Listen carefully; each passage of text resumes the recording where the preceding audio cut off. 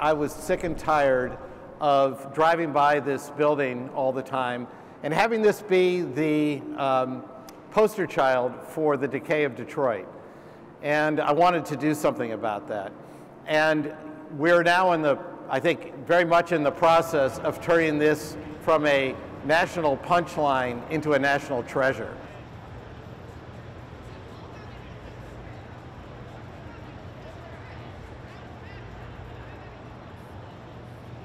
Michigan is in it to win, that we are going to lead in the mobility sector, that we are serious about developing high-tech and high-skilled jobs.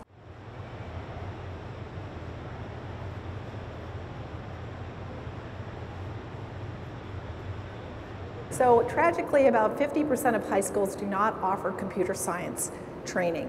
And what we'll be doing here is providing computer science training skills for high school kids after school on weekends so that they too have access to one of these exciting new jobs of the future.